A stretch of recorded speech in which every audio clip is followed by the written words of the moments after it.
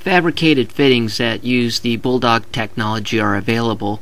Here is a 22.5 that was installed on the Bridgepoint Business Development Project.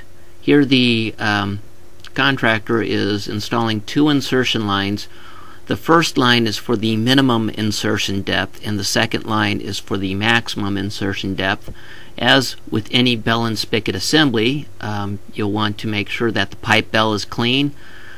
In addition to cleaning the bell itself, you'll also want to check the Bulldog hardware and make sure that no dirt or grit has gotten into that hardware and that you clean it thoroughly.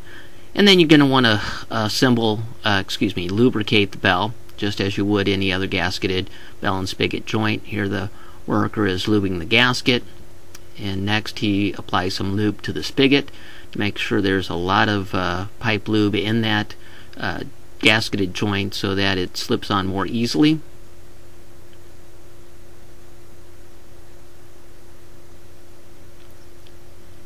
And note how lightweight this fitting is compared to a comparable iron 22.5. The worker is able to easily pick it up and get it into place.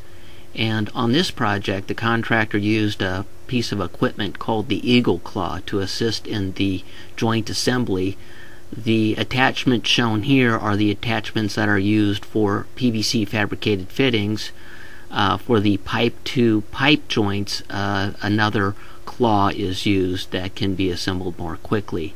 But they tighten the wings on behind the gasket raceway to give it a place to pull the fitting onto the pipe. On the spigot end, they latch down the claw and then they pull the lever to pull the fitting onto the spigot of the pipe. Again, you want to bury the minimum insertion line and leave the maximum insertion line showing. After the assembly is complete, one of the wings is popped off so that the eagle claw can be taken off the assembled joint and be available the next time it's needed.